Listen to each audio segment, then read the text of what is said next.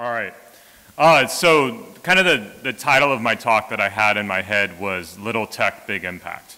So I'm not going to talk about anything revolutionary as far as technology is concerned.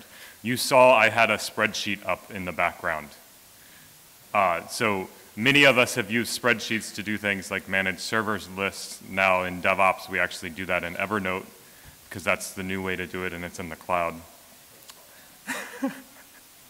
But what the title that Steve, I forgot your name for a second, put on it was putting tech to work for your community, right? And I think it's a really important thing that as we've looked at some of the talks yesterday and Tyler's talk of, I got this great idea of how we can teach all our kids to program, and sometimes, well, the kids just need shoes. But there are other areas in schools that we can actually help. So this is a story of my wife. This is not me or my wife. It's I also don't do crosswords. And the other thing that I noticed that was odd about this image is who actually takes a paper to bed with them anymore, right? It should actually be a couple with iPhones in their hands or Android devices and on those instead. So this is an artist rendering of what it would be like of me and my wife in bed.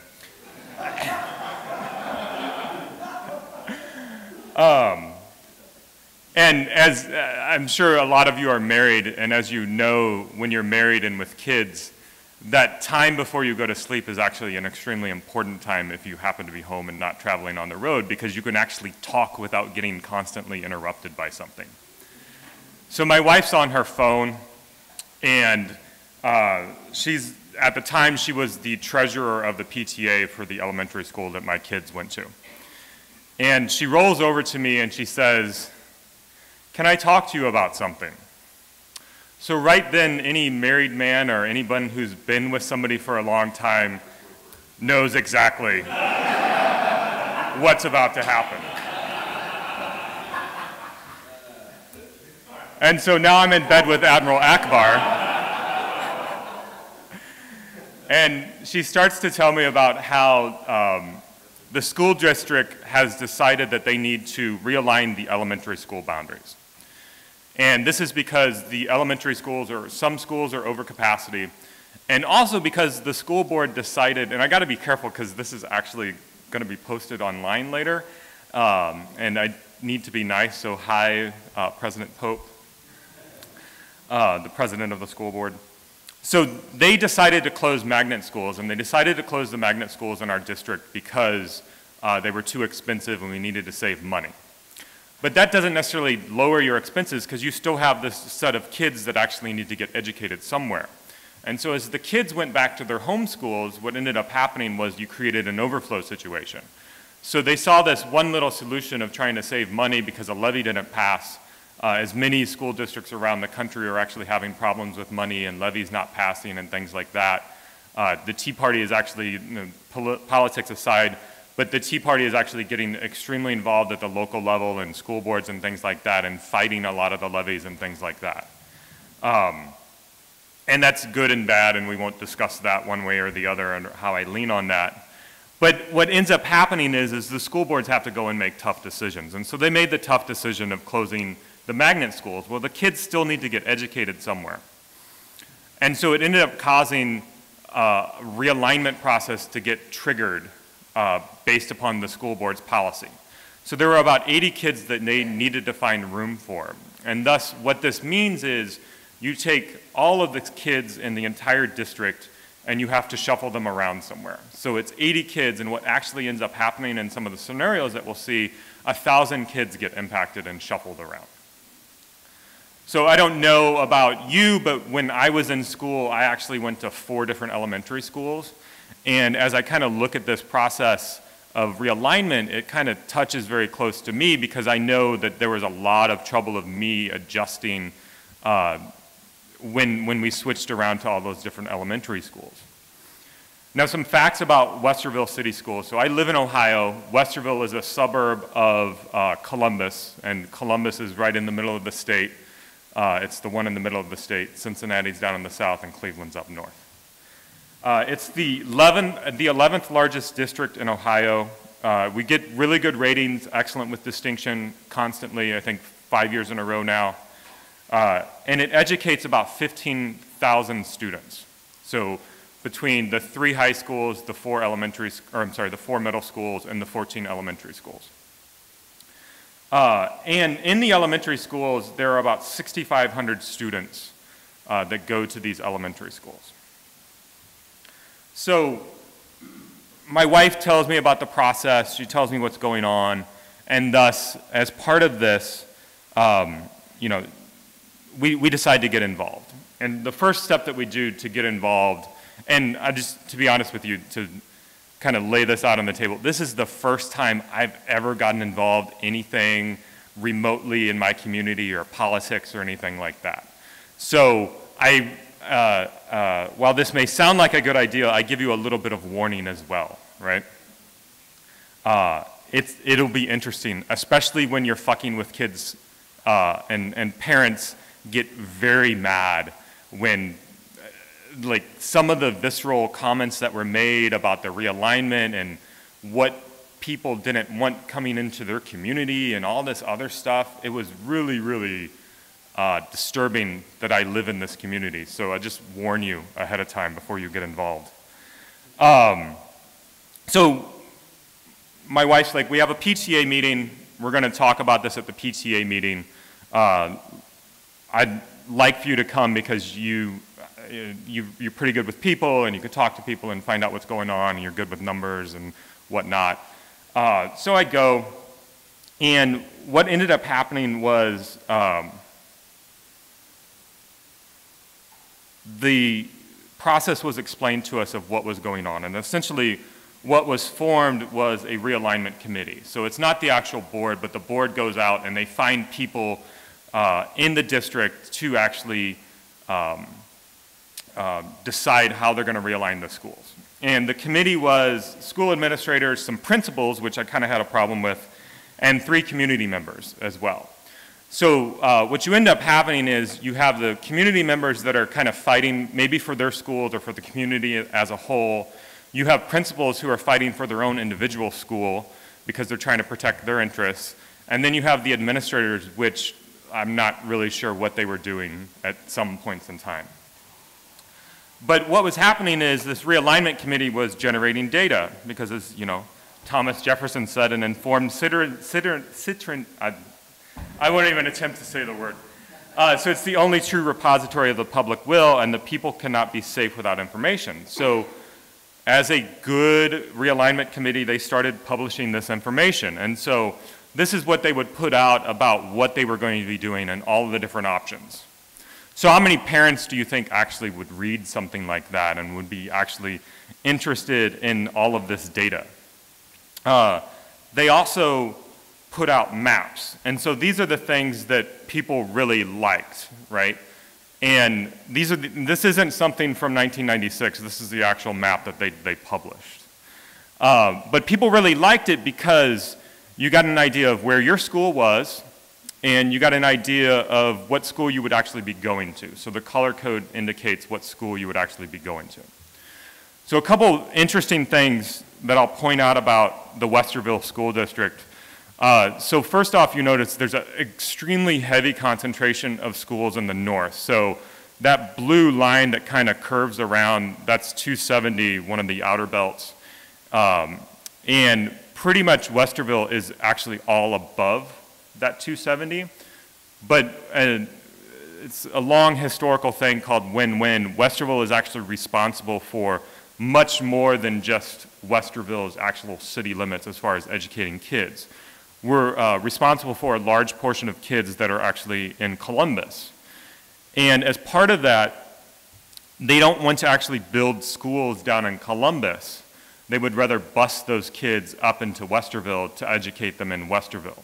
They don't want to make the capital investment of building a school in Columbus and then Columbus changing their mind and then taking that school over or something like that, right? And then that school kind of being useless as far as educating Westerville kids.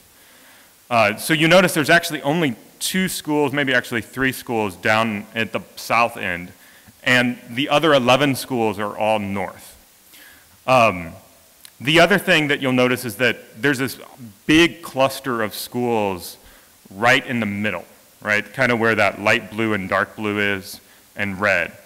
So what the community wanted was neighborhood schools, right? So I'm kind of setting up the constraints for you of what you have to work with in something like this so you understand. It's just not as simple as, all right, let's put the kids here, let's balance it out from a socioeconomic and racial perspective. It's other factors as well. Because if you look at this problem, what you actually end up having is you have a problem that you could actually solve very easily with computers if you just put in the constraints and build a program to actually solve this. And this is essentially what we did, but we didn't automate the process at all. So that's kind of the logistics of what you have to work with. And then everybody wants to go to the school, of course, that is closest to them, right? And then that creates, especially in the middle, where the blue and the light blue meet, there are 3 schools within about 3/4 of a mile of each other that they all want to try and put elementary schools. And they need to be neighborhood schools. So and then there isn't a strong concentration of kids, like there isn't it looks like a big geographical area, but there isn't a lot of homes in some of those areas. Some of that is actually still farms. And thus, you don't have enough kids to fill that, so you have to bus kids up or you have to fill that area from somewhere. So that's kind of the problem that we had to work with. So the PTA meeting, I already told you about that. So the first thing that I did was, we did a PTA meeting. We found out there's a realignment committee the following Monday. We went to the realignment committee, me and some other parents that were concerned. And I started really kind of seeing what was going on. And it was really weird because you're not allowed to say anything. So imagine there's a table of like 12 people right up here, and you're watching them, and you're watching them work. And you can't comment on the insanity that they're doing or the fact that Becky isn't paying attention or anything like that. You just have to kind of sit there and watch what's going on. And so it was interesting because they were like a new member of the community. They greeted me. They were like very excited to have somebody new there. And I started kind of watching the way they were working, and they're basically taking paper and shuffling it around. And we were like, well, what about this planning block, or what about this set of kids, and where could we move them, and things like that. And so very much what you would say stereotypical government committee as far as the efficiency. Because then they would make these changes, and they would go back to this company that they outsourced everything to, and then get that company to regenerate those maps. They paid like $25,000 or something like that for this company to generate this data in this map with a geographic information system, which, by the way, Westerville actually has an office that has its own geographical information system. So they could have actually just, if they were going to pay anyone, they could have paid Westerville to actually do it for them and kept the money in the community instead of paying it out. Although Alex might have an issue with that as far as being able to contribute into the economy of the entire whole part of Columbus. But that's neither here nor there. So what was really interesting was like they were extremely slow in what they were doing, and it took a lot of time. And this committee had been meeting for months already, and they still hadn't come to a conclusion. So this came, that was in the morning, that was on a Monday morning, and then Monday evening there was the board meeting. And so we got to go to the board meeting, and somehow I got volunteered to talk at the board meeting. So I actually shaved, believe it or not, and I put on, you know, broke out the Brooks Brothers and looked very cleaned up. And I spoke at the board meeting, and as part of that, I presented, I kind of find it interesting because I went into the committee meeting and they're like, oh, hey, how are you? And everyone's great, you know, really nice, and they didn't realize that I was gonna go and stab them in the back at the board meeting. So at the board meeting, I presented about 400 signatures of these petitions that we got, that the community members saying that we wanted this process to get halted. Because another interesting part is that we had a new superintendent starting in July when the new school year started, or the new fiscal year started. And so we're gonna go and we're gonna realign all of the elementary schools, and then we're gonna have a new superintendent come in, and he's gotta live with this, and he has no say in the process. It seems kind of silly, right? So we presented these petition signatures. But another thing that was interesting is that there are rules to the realignment. And so props to Joe for this. This was also in the Friday last year, this image. So there were guidelines of how they actually needed to realign, and they really weren't following the guidelines. And so one of the guidelines is that the schools, when they realign and they're finished, the schools need to kind of match the socioeconomic ratio and the racial ratio of the district as a whole. And in some cases, they were actually filling schools almost to where it was 60% free and reduced lunch and 60% minority as well. And the problem with that is, so there's clear-cut studies that when kids do better when they're not all packed, all the bad kids are packed, and I don't mean, that sounds really bad, but kids of a lower socioeconomic at times have more problems in their schools, and when you pack them all in one place, there are much more problems that happen in that school as a whole. So there's clear-cut studies on it. As far as my background is concerned, I went to St. Louis public schools, and so I actually went to schools that were extremely bad, and I lived in the good part of St. Louis. I also, my high school's claim to fame was that it was the first school in Missouri to actually get armed police officers to walk it. So I kind of know when schools are bad and when schools suck, how it actually affects students' performance. So that's Roosevelt High School, Joe, by the way. Yeah. So we saw this problem, and luckily I was in a job where I actually had a lot of time on my hands. But that's a different story. And so, I started looking at the problem, and I'm like, there's a better way to do this, right? So we've got all of this data, right? And all of this data is kind of publicly available. Unfortunately, this was in a PDF, which is the best way to publish data, right? Didn't you say it was publicly available? It's publicly available, though, right? I mean, and so luckily, it was actually pretty easy to copy and paste it and kind of do some cleanup on it. And so all of the other data you need is there as well. And then there's mapping data. And so to kind of explain what this map is, and also to kind of explain what's going on here. So there's what's called planning blocks of how they split this up. And so this is also kind of interesting because me and Donnie were talking a little bit yesterday of like, this is also kind of what's done when you're realigning congressional districts and things like that as well. So they've split up Westerville into what's called planning blocks, and each one of those planning blocks has a certain amount of students in it.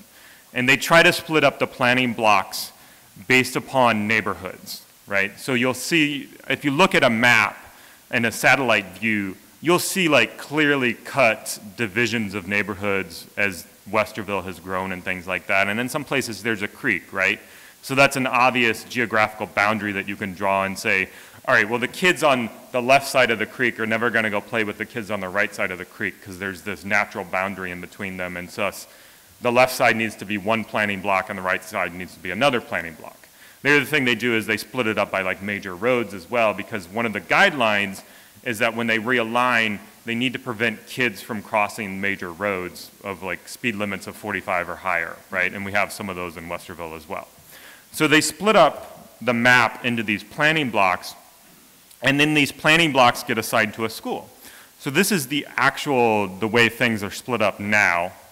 And you'll notice like down on the south, they've just got these groups of kids and they don't know what to do with them, so they ship them to one of these other schools because there isn't enough capacity down in that area to handle all of those kids. The other thing that is interesting is that the south is much more densely populated than the north, but all of the schools are in the north as well, right? So that's another kind of problem that you have to work with. Because down on the south side, it's more of apartment buildings and things like that. Up on the north, it's much more single-family homes with a lot of land in between the single-family homes and so forth. And in some cases, they're still farms. So how do you clean up data when it's in a PDF? You use some form of Unix utilities. And then the spreadsheet. So I ended up creating this spreadsheet. And while this is little tech, right? I don't think it's anything great, but it's a very easy way for you to start to experiment very quickly. And so, allowed for rapid experimentation. It allowed for anyone to build the scenarios as long as you had a little bit of knowledge of Excel. You could look at the data from different perspectives. So the way that the school district was putting it out was maps only and then these tables. And that may not necessarily be the right way to look at it. Maybe you could look at it different ways. So one thing that I did was kind of drew the line of where the free and reduced lunch percentage was across the district, and then looked at how much of a skew that we had from each school for each scenario. So you could see, you want those bars to try and be as close as possible to the average across the entire district, and so you can see how far you're skewing with each one of the scenarios. And I repeated myself, so it allows anyone to create scenarios. And then the maps. So the maps were a lot tougher because, one, I didn't have access to a GIS system. And luckily, though, the school district was actually very helpful in making sure that this company, Cropper, that they were working with, they sent me over the files to where I could actually recreate the maps. Luckily, they were also in KML, they weren't in PDF. KML is a markup language that's used by something like Google Earth. So I could actually go in and I could build these maps that kind of help us draw the way it actually looks, because this is what people used and this is what people liked. Now, it doesn't look as nice as the other maps, maybe because it's a little more modern. And there's some limitations as well, because Google Earth doesn't really allow you to get rid of this satellite view, and people kind of like the plain background as well. So there's some improvement that could be done, and I'll talk about that towards the end. So scenario building. So I built this spreadsheet. We had an email thread going of parents, and at one point in the thread, I think we got up to like 400 messages. It was insane, the amount of email traffic that I was getting. It was more traffic on this than it was from work. And this pretty much consumed my time instead of work for quite a while. So I sent this spreadsheet out to this list, and what was really awesome was this other mom picked up on it. And I told her, I gave pretty clear instructions of what you needed to do. Go to this, and actually let's just look at the spreadsheet real quick.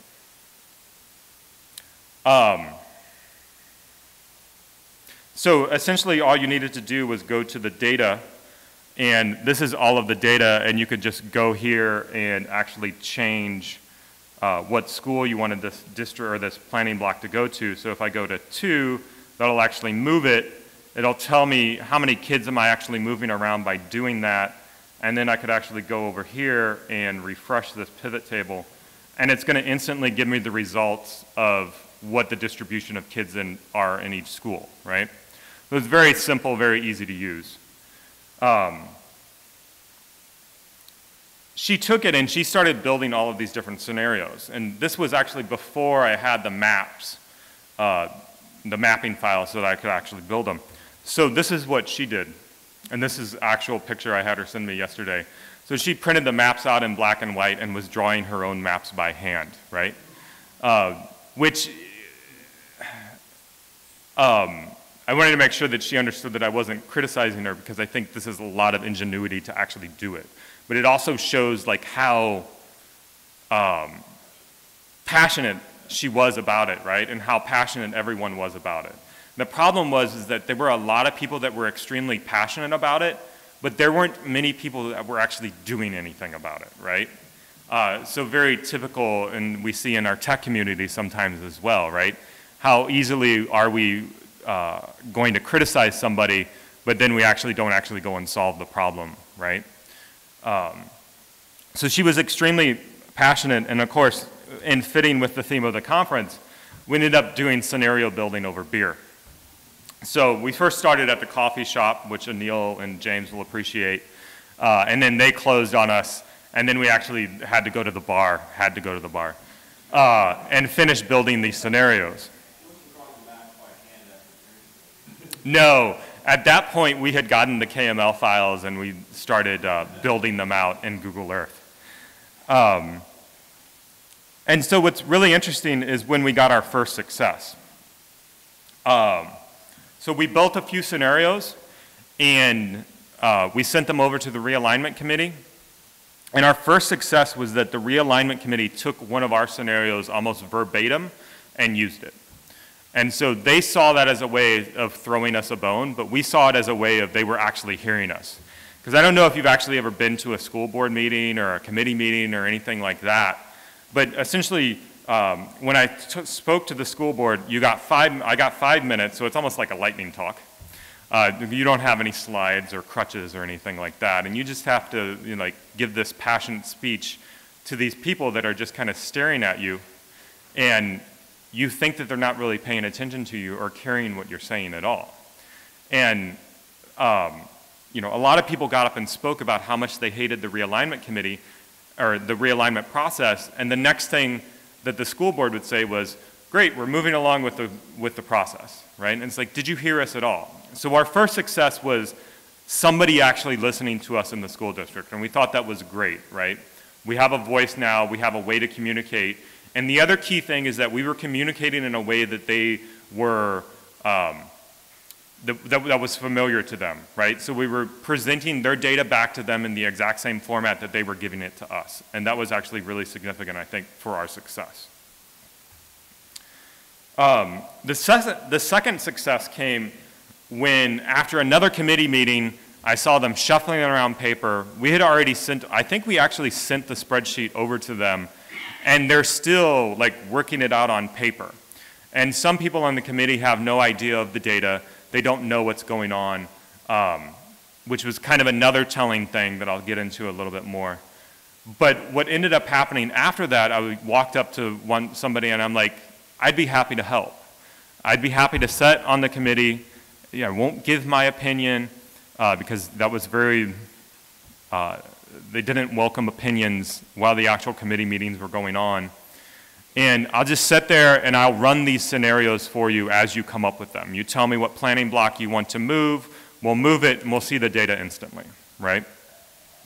And so that was actually really cool because then they're like, yeah, let's try and make this process better. So they're listening to us once again. The problem kind of came when I got called to the principal's office. So one of the administrators who actually ran the committee was a former principal. And I come into the committee meeting one day, I'm all ready to help and everything, and this was actually the second meeting that I was gonna sit on to actually help them run these numbers. And he's like, Mike, can I talk to you for a second?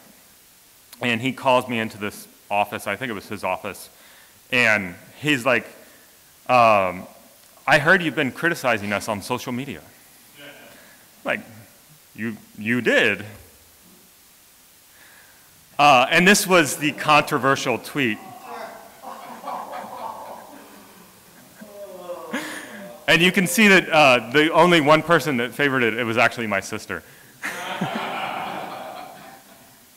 And then we can also see Anil giving comments in the background as well. What? It's his fault. Yeah, it's all his fault, right. And then it ends with, I think the progression ended up to where there was a drunk tweet at the end. And I say, in the land of the blind, the deaf man is king or some bullshit. Because that's really what it was, right? It was a bunch of blind people and the one-eyed man came in there and like, hey, I can see a little bit and you guys are walking into fire or something like that. So anyway, this is what I got called into. And what's interesting is like, okay, it was inappropriate, I probably shouldn't have said it, it's a bit of a dick thing to do. He pointed out that plenty of people know Excel in the office, but it was really helpful to have a member of the community in, and then that way, you know, it shows that they're reaching out to the community, which is actually something that the school district is trying to do more of, because we've had levy fights and people have been really pissed off at the school board, and just it's not a happy time in Westerville schools, and it still isn't, and it hasn't been for about 3 years. And it was great that a member of community, but you know, I've downloaded Google Earth and I know how to use it. It was his response to me. And I could just think at the back of my head, it was like, well, then why didn't you, right? Why are we shuffling paper around?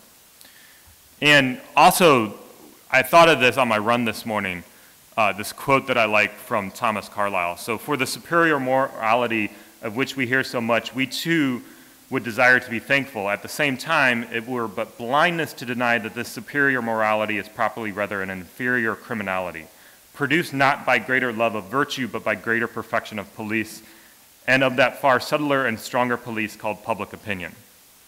So it's really about perspective. It doesn't matter what the reality is, so kind of going back to some of what Tyler talked about yesterday, like the reality is one thing, the way people perceive what you're doing is different.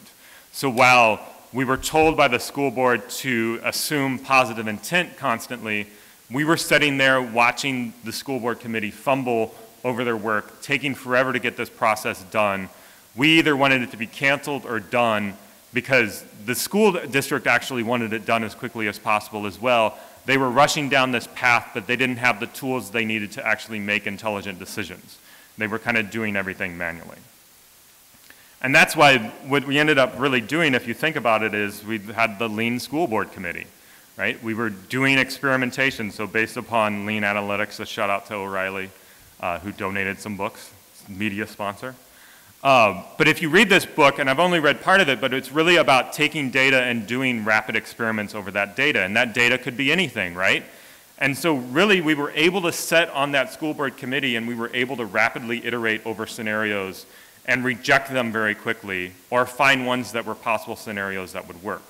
And as we did this, what was really telling, as we went through the spreadsheet and people would make suggestions, people on that committee would make some of the stupidest suggestions because they hadn't actually had a way to actually look at the data, right? So they're like, well, let's move such and such planning block. And they want to move it to this school. And it's like, well, there's 110 kids in that planning block. And there's only 90 seats left in the school. What are you doing? Why would you move that? And then they would want to move this other planning block. And it's like, well, it's very dense and free and reduced lunch. And if we move it, it's going to change the skew of everything. They hadn't really studied the data. And because they didn't really have good tools to study the data. And really what we ended up doing was giving them a better way to study the data and make rapid decisions. So the final win came in this announcement. So I was actually out of town, and my wife went to the school board meeting, and she texted me, and she's like, they're halting the realignment decision, and they're going to wait and do it later, and they'll just deal with the kids overflowing. And so from our perspective, this was actually the final way that they actually started listening to us, right? So they heard the community. And this was actually going to be a very interesting meeting. It was extremely packed. There were kids. Some schools basically mobilized in force and brought all these kids out. And the kids were actually were signed up to talk to the school board. And at the beginning of the meeting, they kind of broke protocol and they said, we're not going to talk about the realignment. It's off the table and we're not going to do it. Right? And from a community member's perspective, it's like finally they listened to us, right? But the problem is it's just delayed, right? We're still going to have to go through this at some point in time. And so some ideas that I've thought of for next time. So you got to understand, like from the time me getting involved to like the first couple committee meetings and where we're needing to make suggestions, it's like weeks. And all of us have full-time jobs as well. And not a lot of time to like research other things and better ways to do things. And so we needed to get something out there very quickly, and the spreadsheet and the maps were the one thing that we could do very quickly to get results right away. But there's definitely better ways to do it. So next time, you know, create a site or an app for the phone or whatever, your smartphone, to allow anyone to create scenarios. And it would actually be kind of a trivial thing to actually program pretty quickly. You could solve for the optimal scenario. So we know what the constraints are: neighborhood schools, good distribution of free and reduced lunch, good distribution of racial distribution as well. And using those, you could actually solve this problem out automatically. I actually made the suggestion to the committee, one of the committee members. So Westerville has a computer science department from a university. We have a small university, liberal arts college, in our town, like right dab smack in the middle of town. And they have a computer science department. So how awesome would it be to actually recruit this computer science department to say, go and solve this for us, right? Go and create all of these things to actually go and solve this problem mathematically, because at the end of the day, it's just a mathematics problem. Leverage open source or real GIS systems. So I don't know if anybody's ever played with GIS systems, but they're really freaking awesome. Basically, you have a map and you have data behind that map. And most of this data now is being freely published. So I could actually go to Franklin County and Delaware County, where Westerville is. We go across those two different counties. And I could actually download all of the parcel information, so every lot. And then you could take that data with the school board data of what kids actually live in those houses, or the number of kids. And that's what the GIS company actually did for $25,000. But then you can just draw those planning blocks, and when they drew those planning blocks, the data was instantly there of how many kids were actually in it, just by drawing on a map. So it's really cool what you can do with GIS systems if you know what you're actually doing. And when I initially got into this, I had no idea of how powerful GIS systems were. And then lastly, how can this be applied to other problems? So me and Donnie were talking yesterday, and he's like, you know, you could solve for the optimal solution for redrawing your congressional boundaries, right? Both state and federal, on the state and federal level. Of course, that would then mean that you would actually have a fair distribution of Republicans and Democrats in a district, and you might actually get somebody else than the person who's been that lifelong politician. So that might be more contentious. So that's all I have. Any questions? Yes? So I'm assuming that you just had too many constraints to try to even attempt this within Excel? So I attempted it within Excel, but there was something wrong that it didn't actually run right when I first did the couple scenarios. And like I said, we were on a really tight time schedule. And so there were 3 parents, Bree and Derek, and then myself, who were actually kind of working on this. And we just didn't have enough time to actually try and build out the scenarios. But I had attempted at one point. Because there is a what if, right, in Excel, to, yeah, the solver. Yeah, and there's so many different possible combinations of how you could actually solve this. But when you get into like planning blocks need to border each other because you're trying to build neighborhood schools, you actually reduce that problem set down greatly, because the neighborhood schools one actually eliminates a lot of possible scenarios. Because you can't have, you know, a school in the north and a school in the south, or a district in the, or a block in the south and a block in the north going to a school in the middle, because then they wouldn't be neighborhood schools anymore. Also, what was interesting was that the really rich people wrote a petition, and they were taken off the table as far as being able to move. And this, by Governor Kasich, the governor of Ohio, actually lives in our district, and I don't know if he lives in that particular area or not. In the back, all the way in the back? I've actually struggled with this where I live in congressional districting. Yep. The politics writ large, and maybe less petty, but still scary. And I think when you talk about optimal scenarios, you know, you talk about goals and constraints. Yep. Right? And there are algorithms to define optimal scenarios within those goals and constraints. What I've discovered is that no one's willing to talk about what their real goals are. Right? I mean, you talk about the constraints, and you talk about some of the goals about balancing the number of subsidized lunches and things like that. Mm-hmm. But there's at least some percentage of people, their goal is to shove all the kids with subsidized lunches into one school. Right? I mean, if you're in Texas or Virginia, where I live, the districts, North Carolina, the districts, like I grew up in Austin. Austin is now at 7 districts. One of which stretches to Houston, another one stretches to Brownsville, 180 miles away. Right? Wow. It's a mile wide for most of its distance. Just along the highway. Yeah. So what was the goal? Well, the goal here and some liberals down here. Right. And put them in one safe district so that no one else could ever win it. Yep. But they would never be a threat to any of the other districts. And no politician ever wants to write down that goal publicly. Yeah, and so I guess in this process, it was more of what the community goals were. Now there was a principal on the committee who was protecting her school very much. And I thought it was totally inappropriate that somebody who has like real stakes in this, as far as what their school is going to have, is on that committee and influencing decisions. Like she would veto things and the committee chairs would say, okay, then that's off the table. And that's totally and completely unfair. So that kind of gerrymandering was taking place. But the other thing was like, it was really interesting. You get to see who people really are. And like I said in the beginning, I was really saddened to like some of the neighbors that were like, if this happens, I'm moving. And it's like, but then like, what are you doing? Like, come on, come together and like make the community stronger. There was a PTA president who got up at a board meeting and said, we don't want any more free and reduced lunched kids. And I'm like, what is that? I mean, what kind of, like, I just can't understand the mindset, right? I don't have that perspective, I guess, right? Did you ever get to ask the situation we're now why they weren't using technology? No, I didn't ask. And I think because towards the end, I was kind of on thin ice because of my social media mishap.